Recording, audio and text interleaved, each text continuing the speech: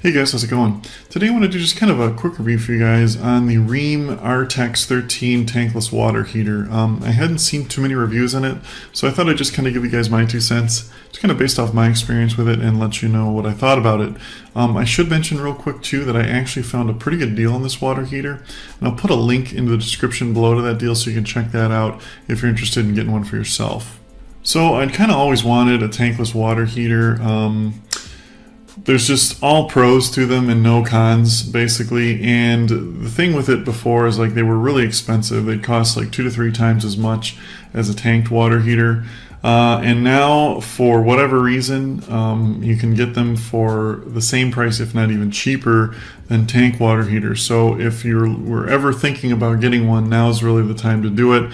They've just become so cheap now, and they're just great to have. So I guess kind of if you want the short version of this review, I absolutely love this thing, and I do highly recommend it to anybody looking for a really good quality tankless water heater.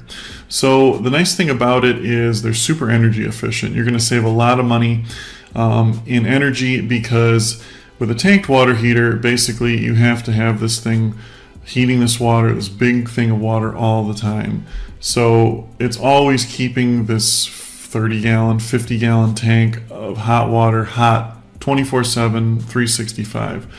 Whereas this one only runs when you're using the water. So if you're not using water, it's using 0 energy. And believe it or not, it actually uses a lot of energy to keep 50 gallons of water heated to 120 degrees or whatever most water heaters are set at. So you actually do save a lot of money in your heating costs in your utility bills with this thing.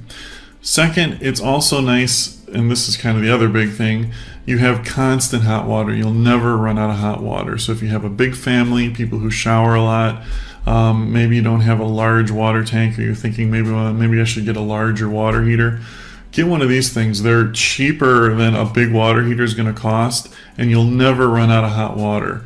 It can literally produce hot water indefinitely. Installation on this thing is very easy. It looks nice. It takes up much less space. You'll have actually a lot more room in your garage or in your basement, depending on where your water heater is located.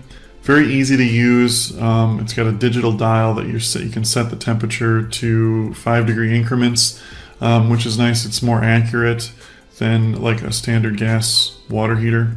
Rheem, if you're not familiar with them, been around forever. They make really good quality units. They made really good quality water heaters, gas ones, the tanked ones.